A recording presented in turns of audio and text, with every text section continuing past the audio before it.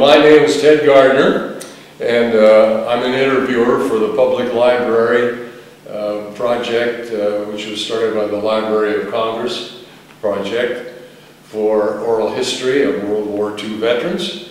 And my interviewee today is Arthur Baumann of Cincinnati, Cleves-Warsaw Pike on the west side of town. And it's March the 22nd, 2007, and we're here at the main library, and our camera operator is Dennis Daly, experienced videographer, and also present is your daughter Valerie here. My daughter Valerie. That's so nice yes. to have her here with us. But anyway, Arthur, what we're doing, and you're so wonderful to submit yourself to this sort of thing, but hopefully we'll have a good time. The importance of it, of course, is recording history. And as you know, at the end of World War II, we had about 14.5 million veterans. Now we're down to about 3.5 million veterans. And it's very important that we get your story and others like you recorded, because once we're gone, you know, and if we haven't told anybody about it, it's gone forever. And that's a great loss to our nation. You'll be given a DVD from this interview for your family. There will be a copy here at the public library that anybody can come and look at. And also a copy goes to the Library of Congress archives in Washington, D.C. So this is an important thing, and this is a recording of history. We need to get zeroed in on Art Baumann. And where were you born, Art? Here in Cincinnati, 1919. 1919. My goodness, so you're... I'm 88. 88. Yeah. That is great. You're a little bit younger than your brother-in-law. Yeah, he's about 90 now. He's 90, yeah. Yeah, and in reasonably good health. Yes, he is. Went to his birthday party on last December. I was up there. Out at the house. Yeah, I was there. We were there. I guess we just didn't get around. Yeah. I mean, there were so many people there that I did not know. I know. And well, this is a great opportunity. So you were born on the west side of town? No, in what would they call that? Oh, the area around Cincinnati General Hospital, or what used to be the Cincinnati General Hospital. What would that be? Mount? Yeah, University District? University District. Yes. Yeah. Because my father was employed as chief electrical engineer at the Cincinnati General Hospital. Oh, isn't that something? And he spent the next 50 some odd years there. Boy, I'll bet he'd had some stories to tell. Well, no longer. Yeah, I know. Yes, he did. But you grew up with that, so you're... I grew up with that. Yes, isn't that wonderful? Where did you go to elementary school? Westwood. Westwood? Because we moved when I was just about a year and a half old. We moved to Westwood, and I spent the rest of my life on the west side of town then. Did you go to Hughes High? No. Oh, you must be kidding. Western Hills High School. Western Hills. I'll bet you knew Jack Schiff, didn't you? I knew of him. You knew of him? Yeah, yes. Yeah. He was older, but I know he was a Western Hills High graduate. Well, those days, 1919 on, of course, just prior to the big Great Depression. I was born in 1921, so I remember it very well. You're a youngster. I'm just a youngster. Absolutely. That's what Walter Foster tells me all the time. But anyway, those days were really something special, weren't they? Absolutely. Absolutely. I know. How did you... Your memory goes back very, very far and very well, I'm sure. Yeah. What do you want to know? I can tell you most I anything. know. What was it like in Cincinnati in those days? What? For me, yeah, it was. I didn't know any better, so it was great. Yeah, it was great. Right. We always had plenty of food. We had a nice place to live. I had a sister who was 2 years older than I, and of course living in Westwood, there were a lot of other boys around my age, and we stayed together up, well, till and through high school. Wow. But then all of us went to different colleges. And, sure. Where did you go to college? Ohio University. Oh, in Athens. Yeah. Wonderful place. And so to me it was a great place to grow up. Right. And when my wife and I, she was a West Sider also, and her father owned the Offelman Baking Company, if you remember that. It was one of the major bakeries at that time. Yes, I remember the name. And anyway, we built a small house and wanted children, of course, as most married couples do. Of course. But we had to have a house with 2 bedrooms. And we went all over town to try to find a suitable house. Every time we'd come back to the west side of town, it felt like putting on an old shoe. Yes. And we have to find something on the west side. Yes. And we did. The one that we're living in, that I'm living in today, I just lost my wife about a week, 10 days ago. Oh, really? And but I'm still living. Well, and your wife is with you? And oh yes, and up until the 8th of March. But so we think the west side is the only place to live. Well, you know, that is the pervading feeling of people who lived and grew up on the west side of town. There is something special about the feeling of community and family out there that is really outstanding. And of course, the west side furnished so many people for the arms services during the World War II. Let's go back a little bit into your school days. For example, at Western Hills, did you have any hobbies or interests or activities? Oh yes. Tell us about that. Well, I played the clarinet, so I was in the marching band and also in the orchestra, and they used to put on some fabulous musical things there. Right. It was not really a hobby. I really didn't want to play. I played because my parents told me to. Yes. And back in that era, you did what your parents told you to. Exactly. But beyond that, I was always interested in mechanics. Oh. And I got to the point where I could finally buy an old car, which was a Model A Ford.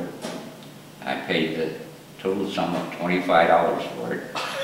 And it operated. It ran to some extent. What year was this, you remember? This would have been in my junior year in high school, which would have been 1937. How about that? Yeah, and so I fooled around with that, and then of course when it came time to go away to school, I couldn't afford to make that trip in it, and I sold it, and I think I made $10 on it. Oh my gosh. But well, you and your brother-in-law work on cars together, don't you? I started the hobby on old cars. I got him his first Model T Ford. Isn't that something? And then he went on from there. Right. On one occasion, I was having parts. I've got 5 old cars now. 2 of them belong to my wife. She was in the hobby also, and she loved to drive them, loved to be involved in the activities. That's wonderful. And having some parts replated for one of the old cars, I was telling this guy, I said, now listen, you have to be careful with this because you grind too much on it. He said, you don't have to tell me. He said, I restore old cars too. He said, as a matter of fact, he said, I've got 2 of them out there in the garage and I'm trying to get rid of. Oh, what do you have? Well, I have a 1956 Thunderbird and a 1957 Thunderbird. Wow. And I said, you want to sell them? And he said, yeah. And my wife always wanted a 57 Thunderbird. And many people are still in love with that car. Yes. But in any event, I said, well, I've got a brother-in-law that may be interested in the other one. Maybe we can make a deal. So I got in touch with Walter and I told him what the situation was. And he said, yeah. He said, I'll take it. So he got the 56 Thunderbird, which he still has. Mm-hmm. I got the 57, which is what they call a basket case, and then restored it for my wife, and we still have that. So, and then he bought others along. Sure, Hey, sure. so, You drive that 57? Oh, yeah, Sure. yeah. Well, they drive it. I mean, at 88 years of age, I don't get out too much. But in any event, yes, we try to keep it operable. Yes, well, that's very important. Well, then 1938 was your class at Western Hills? Yes. So in 38 you were out, and did you go directly to Athens then? Oh, yes, I went directly. Okay. Well, you know. I mean, after the yeah, summer. yeah, that following. Now, did you go into engineering? I went into industrial engineering. Yes, at Ohio University. Right. And of course took the clarinet with me, and I was in the band up there. But I was there until my 3rd year. I guess about my 3rd year. I lose track of time, and well, 41 came along the war at the end of. Well, I had signed up in 1940, like everybody did my age. Right. And then it was about 42. See, that's all. You got it all in the book. I got it all over there, in the haven't you? book over there, yeah. Sure, wonderful. But in any event, I was supposed to be called up, but they gave me a deferment because I was in engineering college. Right. And they deferred me 3 times, and then finally I was called before the board and asked for another deferment. And this man on the board said, I went in the First World War, you're going in this one, no more deferments. So that was it. So then they, of course, shortly thereafter, I got notice to appear for physical examination. And I think it was down here at the courthouse at that time. And I came down for that, and they asked me what branch of service I wanted, and of course, being interested in mechanics and all that kind of stuff, I wanted to be in the Air Force. Right. I wanted to be a pilot. I mean, doesn't every guy at 22 years old? Absolutely. So I wanted to be a pilot. And so they gave me the examination, and finally they came out and they said, well, or the doctor came out and he said, I hate to tell you this, but he said, you passed great, he said, except for your depth perception. Now you have to keep in mind that this was before 1941. Pearl Harbor. Before Pearl Harbor, and they were very stringent with their requirements. Absolutely. And boy, I was really, down low. He said, well, listen, he said, I got a suggestion for you. He said, you can become an aviation cadet in communications. He said, you get the same kind of cadet training without the flying business, but you wear the same uniform. We went through all the same hazing that they went through Of course. in pilot training. So it sounded good to me, and I signed up for that. Now, what did that involve? Where were you sent? I was sent to Scott Field in Illinois. Oh, yes. And Famous place. yeah, and so I went through a 6 months training period there, and was graduated as second lieutenant. Now, this was radio and... Well, you have to understand that the Air Force, it was the Army Air Corps then, Right. before the Air Force became a separate entity. Right. And the airplanes had a tremendous amount of communications equipment. Yes.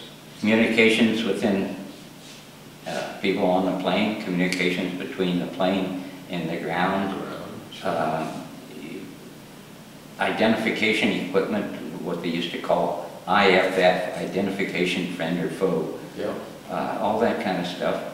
And plus the fact that you had to have inter-squadron communication, communication between the squadron and the what I want to say, headquarters. Mm-hmm. So there was a lot to be done in that It was area. very, very important. And Absolutely. so I became a squadron communication officer, and that's how I got overseas in the Air Force. Now, when you got when you got your orders, the orders were directing you to where? Where were you supposed to go? I started in Columbus, Ohio, Fort Hays, Oh, yes. Columbus, Ohio. They put me on a train, and I forget where I went now. To go to the East Coast? No. I think it was Fort Ben Harrison, and Oh, then Indianapolis. Indianapolis, and then got on a troop train Oh, yeah. to the West Coast. The West Coast. Yeah, and the feeling was that at that time, the Germans were sinking about 70% of all the shipping going over the Atlantic. And we were going to get on a troop ship that at that time was the largest passenger liner around, not counting the Queen Mary. And that was the USS America. Oh, yes. It had never made its maiden voyage. Famous ship. It was beautiful. So they converted it into Troop ship. troop ship, and so we were supposed to get on there. And there again, we enter into this interesting relationship I had with my friend Charlie Weisbrook, in which case we were meeting, as I mentioned to Dennis, sitting in an officer's mess, waiting to be called, and they were laughing about this guy living next to the zoo in Cincinnati. So we got talking, and it's up that his father worked with the mechanical engineer at the Cincinnati General Hospital. My father was the chief electrical engineer. And they had known each other for years. So here we were, first time we had met. And then we finally got the orders to ship out, and we ended up in the same cabin. It had 10,000 troops on this ship. It was just crammed. Imagine. Oh my goodness. Which is why they did not want it to go across the Atlantic. Right. So we left from Oakland, California. We went down past New Zealand. We stopped at Australia. We got off the ship in Australia, which was interesting. Then we went up to Bombay, India, and we got off at Bombay, India. And that was really interesting because I can remember walking down into the center part of Bombay and looking around and saying, So this is what they mean by a foreign country. I mean, it was so totally different Yes. from anything I had seen up to that point. What a broadening experience for a young man. Oh, yes. If you live through it, I mean, nothing like it. Yeah, that's absolutely true. So, but anyway, then we were there, what, 3 or 4 days, I guess. And got back on the ship. We went up the Dead Sea, Port Said, which is at the northern terminus. Sure. And that's the southern terminus of the, Red Sea? no, well, it was the Red Sea. Yeah. But the canal, Suez Canal, yeah. And so we got off the ship there. We got on a troop train that must have been at least 200 years old. Wooden cars and Wooden cars and, oh, noisy, smelly. dirty. Dirty, you wouldn't believe. And made the 75-mile trip up to Cairo. And then there was a base set up at Heliopolis, which is a little, was an original settlement in that area. Ancient. Yeah, very ancient. And so we were set up there, and we were there, I guess, 6 to 8 weeks, trying to find something to do. And we did a lot of sightseeing. That's how I made the trip out to the pyramids. So it wasn't a training period then? No, they were trying to figure out what to do with us. My goodness sakes. But hurry up and wait. Hurry up and wait, the old army game. Yeah. Yes, absolutely. But finally, then I was assigned to the 376th Bomb Group, which was just then being set up. And this was in North Africa. Now, is this the 16th Air Force? No, this would have been the Maybe 18th? the 9th Air Force. 9th Air Force. Yeah. And so they flew me up there to a little town called Saluk, which was out in the desert. And Wow. it was this is the area that Rommel had been in. Yes. It's interesting because shortly thereafter then we moved up to Benghazi, which was right on the Mediterranean. Yeah. And Benghazi was referred to as Mussolini's jewel of North Africa, because when they made their effort to take over Ethiopia, everything was funneled through Benghazi. And in so doing, they redid the port, you know, and made a beautiful little town. I mean, they had all this gorgeous marble all over the buildings and sidewalks and everything. And it had been pretty, but it had been pretty well bombed out too. They had big port facilities there, didn't they? You say big, I don't know how big is, well, but big for the Mediterranean. Yeah, being able to handle transports and things like that. Yeah, because that's exactly what Mussolini wanted. Sure. And fortunately, he didn't make the grade. Right. But anyway, we were just a few miles outside of Benghazi. Actually, it was all desert, but then it went down to the Mediterranean. Beautiful to look at. But sandstorms were the almost daily occurrence. Goodness. And they were miserable. Yes. And as a matter of fact, on occasion, they were so bad, they'd last for 2 or 3 days, and all operations would shut down. They couldn't fly. And had big canvas covers that they would cover over the planes, because the front of our bombers were covered with what they called plexiglass. Yes. And this stuff would it'd just be like a sandblast on it, you know. So they would cover all that, cover the engines, so that they would not get all the sand in it. Yeah. And so that'd go on for maybe 3 days. That sand got into everything, didn't it? Pardon? The sand got into everything. Absolutely into everything. I had a foot locker that I thought closed up pretty tight. When I got back home and took stuff out of there, down in the bottom was sand Yeah. that had seeped in. Sand from the Sahara. From the Sahara. Good Yes. golly. That's true, that's true. And you try to eat, you know, they had a tent set up for a mess hall, and try to get in there, and all the plates were turned upside down. Yeah. You turn over your plate, and before they could slop some food on there, you had a coating of sand on it. Isn't that something? Yeah, but Oh, we lived through it. Sure, you survived. Yeah. Well, so you said you were there at Saluk for about 6 to 8 weeks?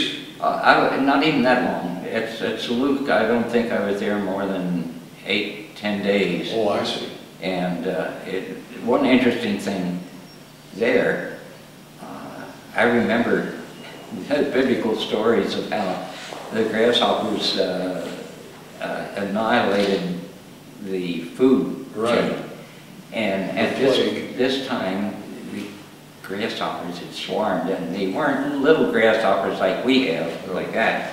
I mean, these things were huge, and they'd hit you in the head. Ooh. It would hurt. Oh. And to say nothing of getting in the engine shells. But anyway, we got out of there, and then we formed there at Benghazi 4 squadrons, 512, 513, 514, and 515 squadrons, 4 of them, dispersed from the field. How many planes to a squadron? I think there were about, I don't know, 10 or 12. Okay. Yeah. And Tell us about that Liberator. How did you feel? Did you like it as an aircraft? well, did you feel, not being a flying officer, I can't speak from that as far as standpoint. flying, but as a... But we thought it was the world's greatest. I Yeah. mean, you know, all the stuff we would read was on the B-17, the B-17 this, the B-17 that, and they were so wonderful and all this. But the B-24 carried a heavier bomb load, it flew higher, and it also had a greater range. Yeah. So, Lockheed, or Consolidated, did a great job with that. oh plane, my yes, I should say. And they used to come back, some of them so badly shot up, you wonder how they stayed in the air. Yeah. But they did. Very strong. And they'd bring them back. Airworthy, I should say.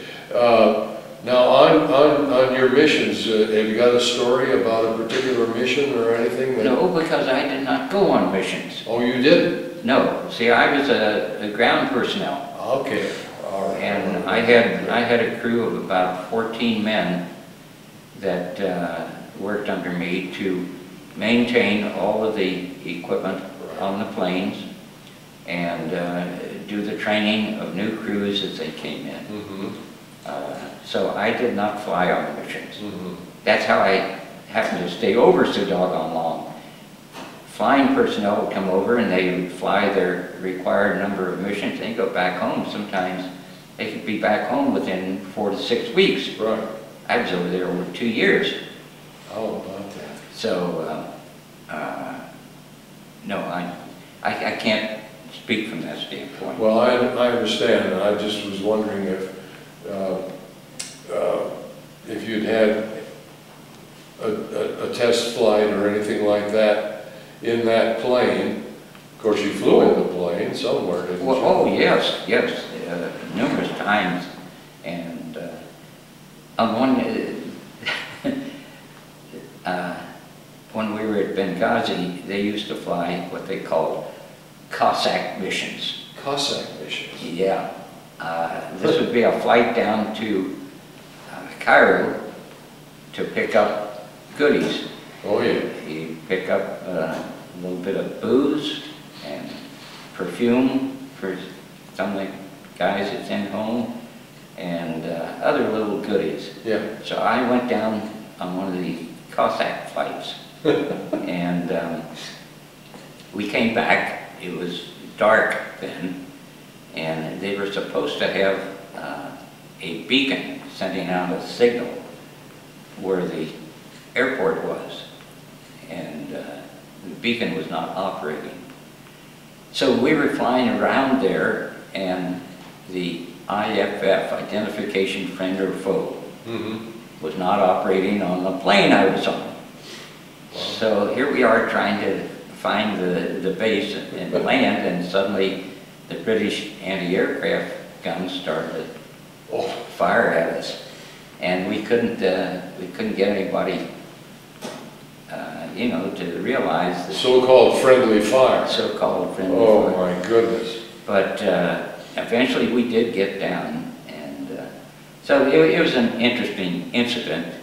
I should say, yeah. Well, you were lucky too. Very, very lucky.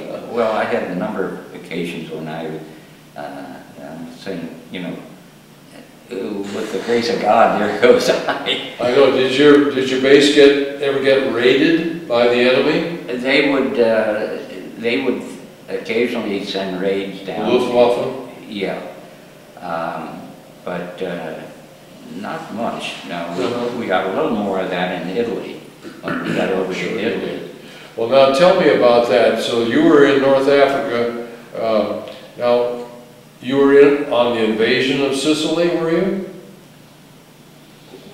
When you say you were... I mean, did we run missions on the... Yeah.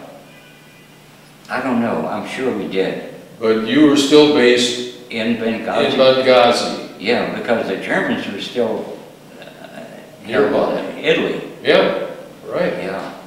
Sure. And that wasn't very far across the water from Benghazi to Sicily and then to Italy, of course. Well, no, that's true.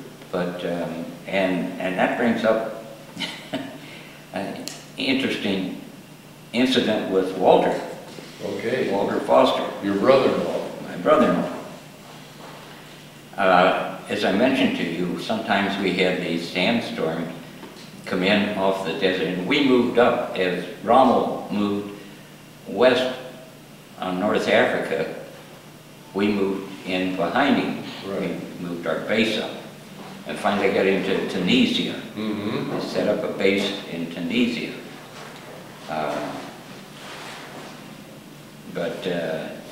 Anyway, we had one of these 3-day sandstorms, and I had heard about a song, Dirty Gertie from Bizerti. Sure.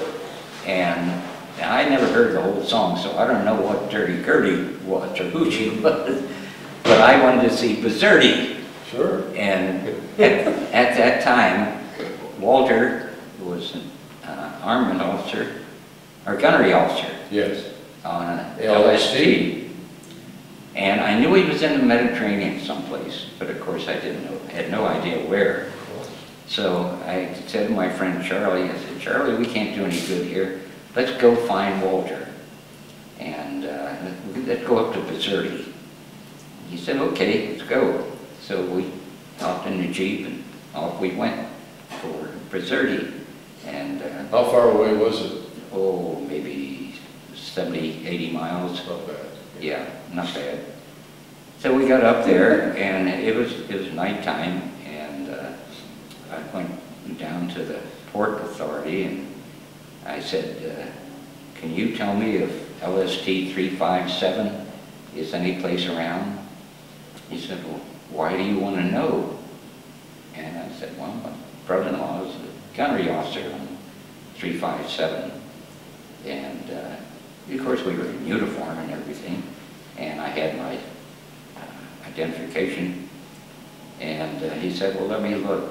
He said, yeah, as a matter of fact, it's out in what they call the lake, which is the outer part of the harbor there. And how about that? He said, I can't get you out there tonight, but he said, if you want to stay over, he said, I'll see if you get out there tomorrow. Great. So he put us up in the BOQ for the night, And next morning, early, Charlie and I went down, and they had a Navy ship that took us out to the 357. And big landing net over the side. Well, if you've never climbed a landing net, you have no idea what misery that is. Oh. So here's two absolute land lovers trying to climb the Navy's landing net, and all the Navy personnel down there were laughing, having a big time, and but we finally made it up to the top, and I put my leg over the railing, and as I did, officer came out the cabin door and started to walk on down, and he got down about 20 feet, and I said, "Walter." He turned around and he looked at me. He couldn't believe that I was there. Art Baumann. Yeah. And so of course he came back. And Charlie and I then, we stayed there overnight, had the first shower we'd had since we left the States, hot shower I should say, yeah, since we left the States. And what we considered a great meal. I mean, the Navy personnel, we thought, ate much better than we did. But, oh, it was a tremendous meeting, and one chances in a million, you know. I should say. And, oh, that's a remarkable story. It really is. There you are, 5,000 miles from home. Yeah. Yeah, it's fantastic. That's incredible. Well, so there you were. You did get to Bizerti, though. We did get good. Not I never much. did find Dirty Gertie. Didn't find Dirty Gertie, and I remember there were some respectable lyrics to that song, but then there were some versions, as you could well imagine. I could well imagine. With a title like Dirty Gertie from Bizerti, yeah, you can imagine what some of the censored lyrics might be like. Where did you see your service? I was in the Navy, and I was in the South Pacific. Oh, then you did mention that. Yes, yeah, right. But getting back to your situation now, did you get out of North Africa? Did you get to Italy? Oh, yeah, absolutely. We got, when the Germans finally moved out of North Africa, and then they started to move up from the toe of Italy, or the heel of Italy, I should say. Yeah. Italy shaped in the shape of a boot. Yep. And so down southern part of the heel, there was a small German fighter base there. And of course the Germans were already moving up through Italy. And we were planning to move over there. And all of the staff officers, which included me, my friend Charlie, all the staff officers were flown over to this base, which was kind of silly in a way because we had no equipment there, nothing to service the planes with. So we were there for, I guess, what, 10 days with nothing to do but sightsee. Oh my gosh. And what a great experience. So we ended up then in a small fighter base that was, the engineers came in and lengthened it for the B-24s. Mm-hmm. And all of our ground personnel and all the equipment was put on ships and sent up to Brindisi Harbor, mm-hmm. which would have been on the east coast. On the Adriatic, yeah. On the Adriatic, right. Yes. And there the Germans produced their last big air raid of the war, and they really played havoc. And we lost more personnel there than we did all the rest of the time we were on base. But finally our equipment did get down to us, and we set up the base there and started operations. Well, the Germans were still only about 100, 150 miles north of us, and they used to put nuisance raids out.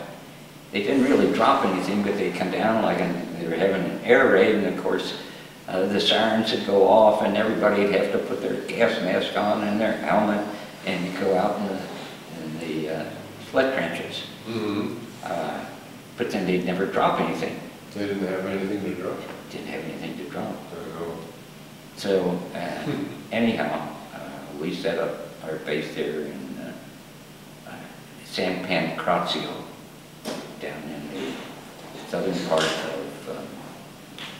of the heel, of the boot.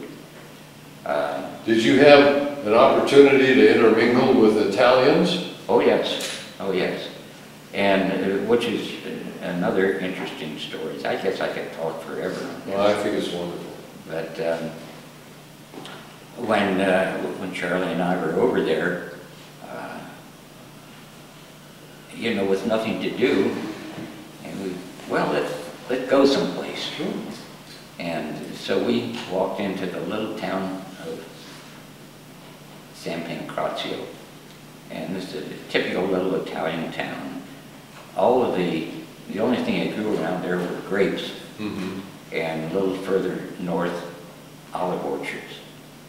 But we walked down to the train station, and there was a train going, leaving.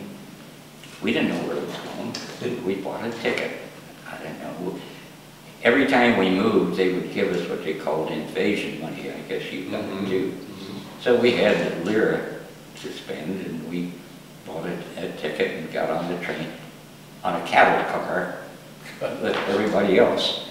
And his car rattled along the rail, and I guess maybe an hour and a half, we ended up in a little town called Lecce, a pretty little town.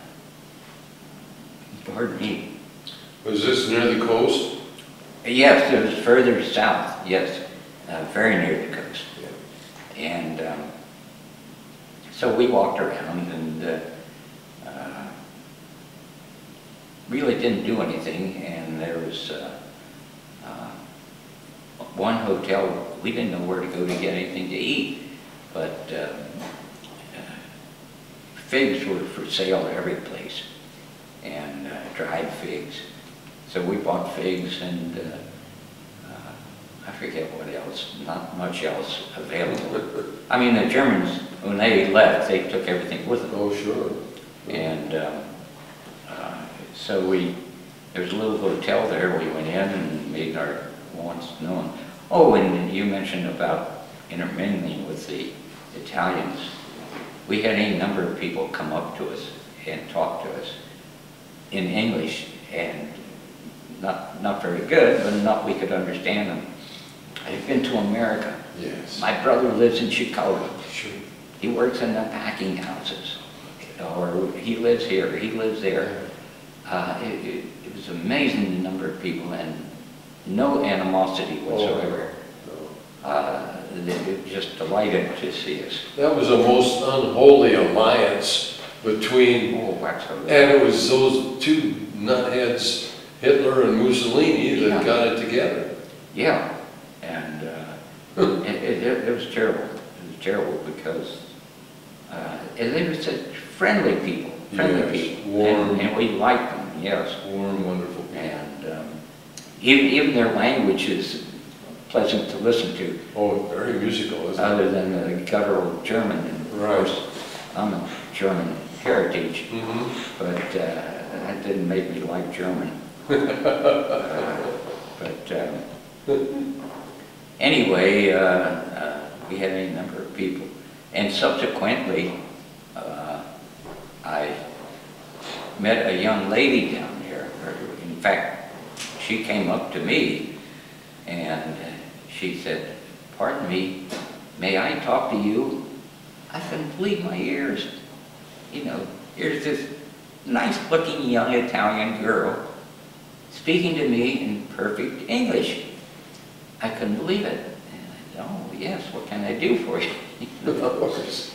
She said, well, she said, I just had to speak to someone in English again. And it turned out that her sister, who was with her, and just a year or two older than she, had been married to an Italian doctor.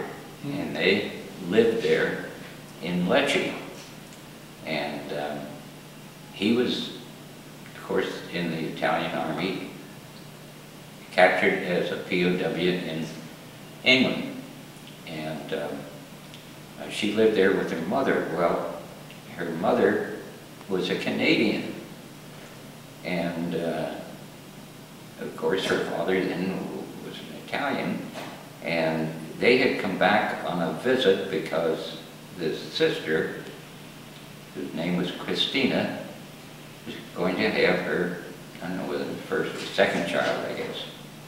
And so they came back to visit, and that's when war broke out, and they couldn't get back to Canada. Trapped there. Trapped there. How about that? Isn't that amazing? Yeah, and What a story. so anyhow, she invited my friend and me to visit with them sometime. Perfect opportunity, and we met her mother, and wonderful relationship. Yes. And in one of those books, I still have pictures of them. And did you keep in touch with them over the years? I did keep in touch, yes, for a number of years, but then it, you know, other things became more important. And when I got back, I sent a lot of stuff over there because they were really hard up. And I sent, interesting thing, I sent, they had a gardener that did gardening for them. And I sent over a lot of vegetable seeds. And she wrote back and she said, we got tomatoes. And she said, nobody would believe those tomatoes, because the tomatoes that they were used to seeing were maybe like that. Tomatoes she got from these seeds were like that, you know, huge, and which was interesting. Yeah, I should say. So, and then later on, after I was married, and Ruth and I were taking a trip one summer. I guess this was before we had the kids, and we said, let's go up to Canada to see if we can find.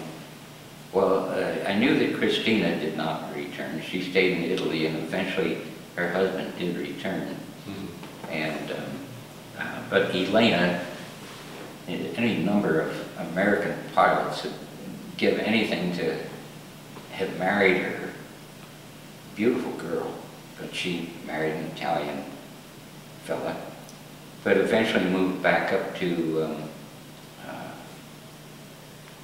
Canada, and we visited with her and her mother in Canada, which was an interesting situation.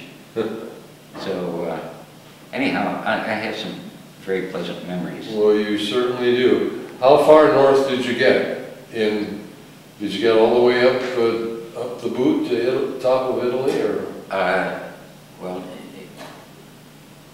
the base never moved from where we were at San Pancrazio. But of course, on rest leave, I got up to Naples, I got to Rome. Oh, good. We got over to Tel Aviv, Palestine. Oh, my. And, well, this is for staying over so long. Sure. We had time to do that. But, and then I had an interesting incident. On one occasion, I had to go up to Naples for some special equipment. And the airman officer said, well, I'd like to go up there with you. And so both of us got in a Jeep and off we went for Naples. And as we got into Salerno, I think it was, the southern edge, we saw this huge, like fireworks in the eye. You know, what's that? Well, we couldn't speak Italian, the fellow couldn't speak English. All he could say was Vesuvius. Well, once he said Vesuvius, we knew what it was. My goodness. And so we didn't think too much about it, and went on into Naples, and got something to eat, put up at the officers' BOQ, and next day took care of our business. And I had remembered, you know, some of the Cincinnati schools early on had some beautiful artworks. Yes. And in Westwood School, they had a number of them in some of the rooms, and I can remember one of them, the ruins of Pompeii. Oh. So, and I want to see this stuff coming out of the volcano up there. Right. It's stupid, dumb. What you'd expect someone who was then, what, 23, 24 years old to do. So as we were leaving, we said, well, before we go back to our base, we're going up Mount Vesuvius and see the lava coming out of there. Well, everybody's streaming down, you know. You could see the Italians shaking their heads. Crazy Americans, crazy Americans. So up we went, and suddenly a big blow up went, and all this stuff started falling around this molten lava.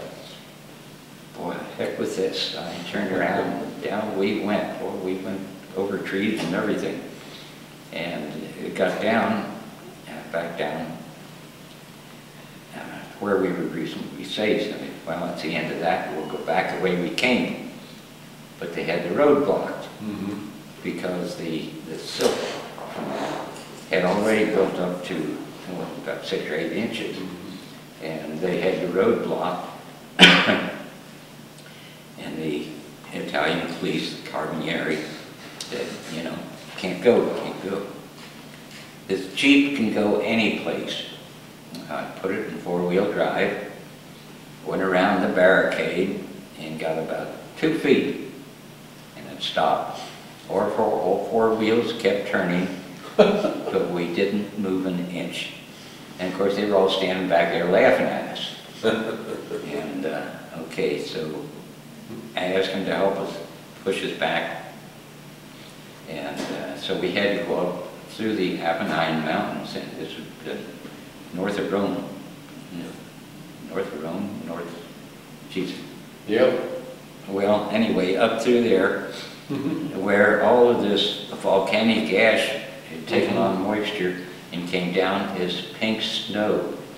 And there was 6 to 8 inches of pink snow. Good heavens. Well, we did get through pink snow and ended up in a little town called Potenza. Beautiful little town, looked like one of these little towns you see on a Christmas card, you know. And we finally got to found a little hotel there, and went in and said, we need a room for the night. He said, I can give you a room, but he said the Germans took all the blankets and sheets.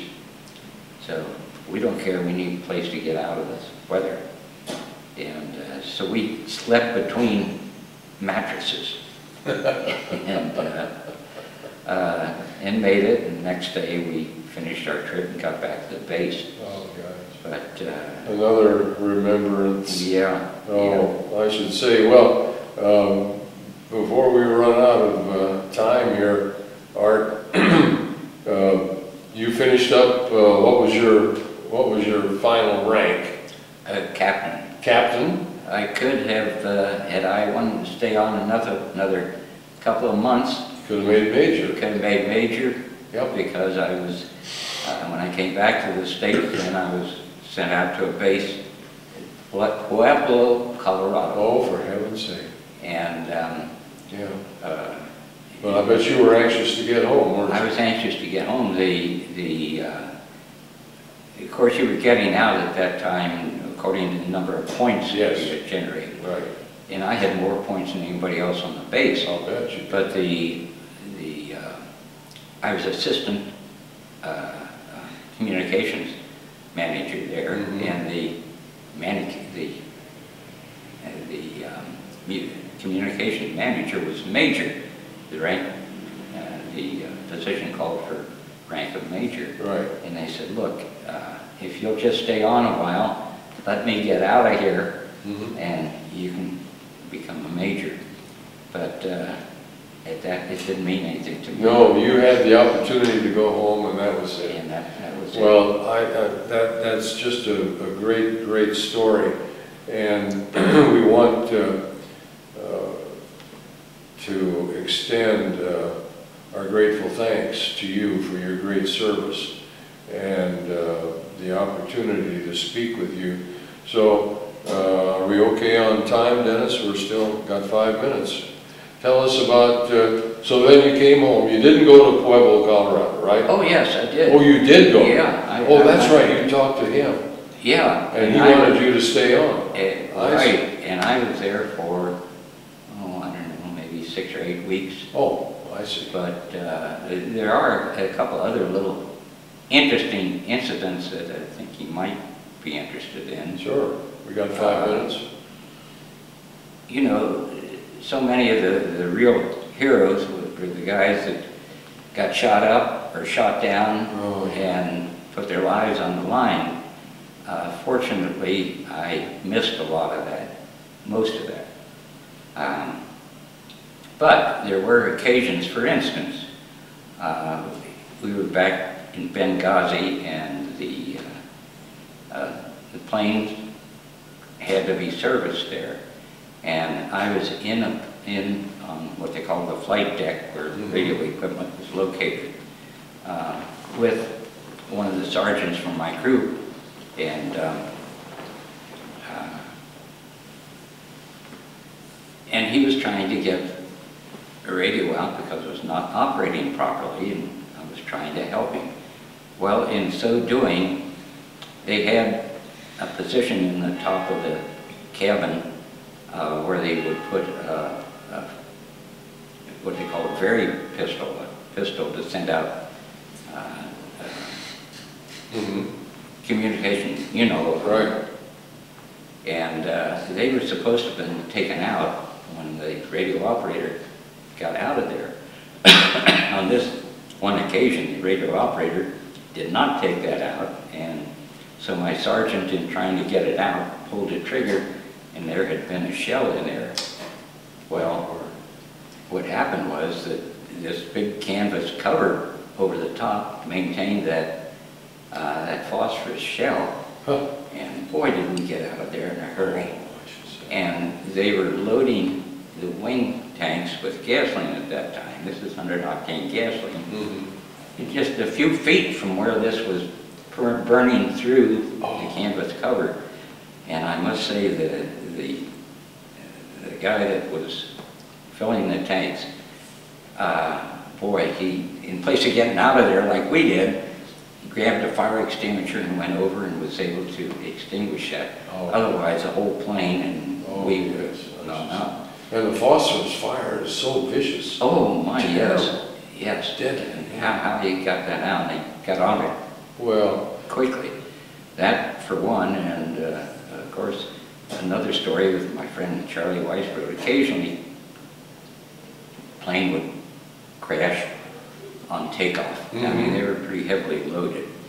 And they'd get down the end of the runway, and for whatever reason, they would crash. And